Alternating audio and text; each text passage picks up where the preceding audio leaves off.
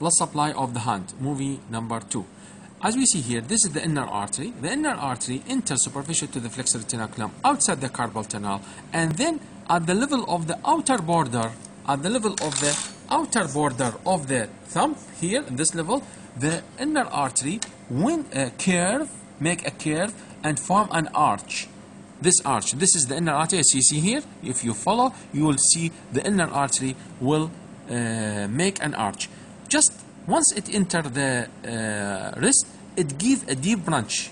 It will give a deep branch, which maybe cannot be seen in this model. So the inner artery gives deep branch and superficial branch. The superficial branch, which is the same continuation of the inner artery, at the level of the outer border.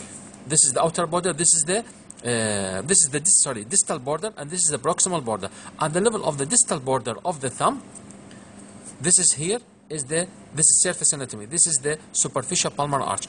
This we call it superficial palmar arch. How can I know this is superficial, not deep palmar arch? Because we have two arches here, superficial and deep.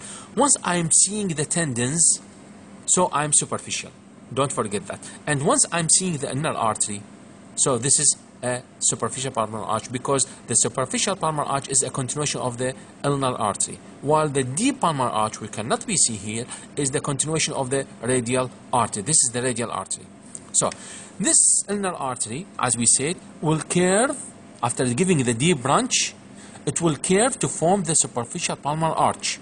This artery continued by a branch come from the radial artery. This is the radial artery trunk, and give this superficial branch, and this is the radial artery continue. So this branch, what we call this name from its position. This is superficial, so we call superficial. Palmar, this is because palmar, so this is superficial palmar branch of the radial artery. Superficial palmar branch of the radial artery. This superficial palmar branch of the radial artery will continue the curvature of the superficial palmar arch. Superficial palmar arch continued by superficial palmar branch from the radial artery to form a complete arch. The radial artery here, as we see, this is the radial artery. At the level of the wrist, or proximal to the wrist, it will went. This is anterior compartment.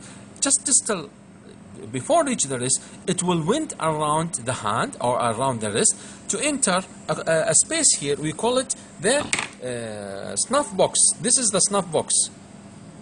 And this radial artery will go posterior to pass between the two heads of the dorsal interossei. This is the dorsal interossei, will pierce here between the two heads of the dorsal interossei and pierce here.